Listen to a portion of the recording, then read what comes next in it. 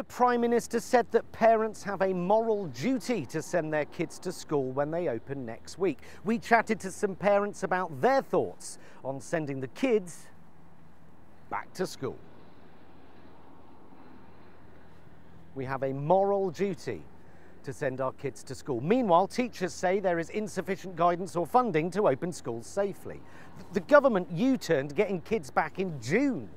They fucked up the exam results in a way that it is jaw-dropping that Gavin Williamson still has a job. But hey, if being shit at your job was grounds for dismissal, Boris Johnson would have given himself the sack a long time ago. And now they U-turn on face masks in schools. Their entire education strategy is let's just wing it, and when it goes tits up, we'll just see what Nicola Sturgeon is doing. Or blame everything on mutant algorithms, whatever the fuck they are.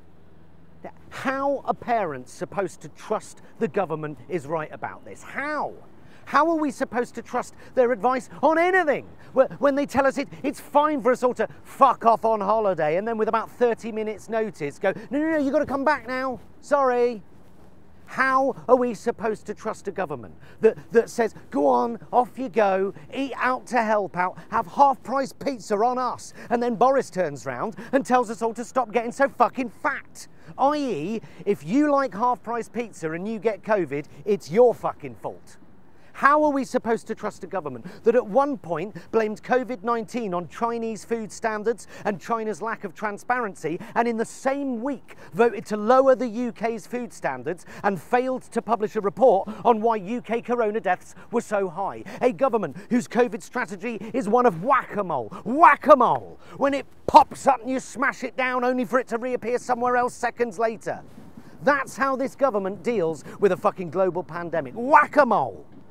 And they're not wrong. It is whack-a-mole. Bang! Shit, GDP's dropped by 20%, almost double that of any other European nation. Fuck! Bang! We forgot to buy face masks. Shit! How can we trust a government when their advice went from wash your hands to stay at home to check if you're going blind by driving to Barnard Castle?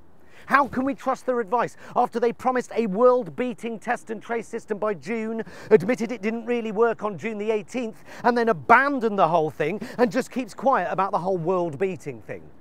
Where we are world-beating is deaths per 100,000. There we are, top of the fucking world, above Peru, Chile, the US, and Brazil. Germany has under 10,000 deaths. We're over 40,000 deaths.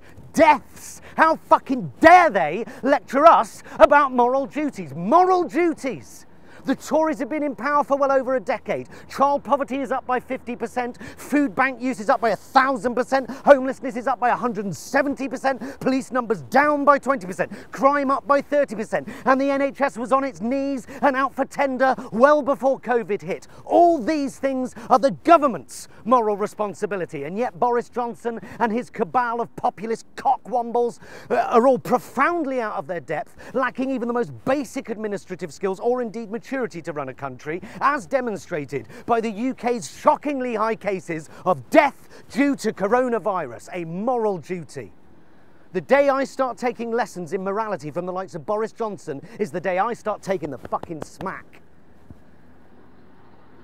Well, the Prime Minister yesterday said the exam chaos students suffered earlier in the month was down to a mutant algorithm. We are some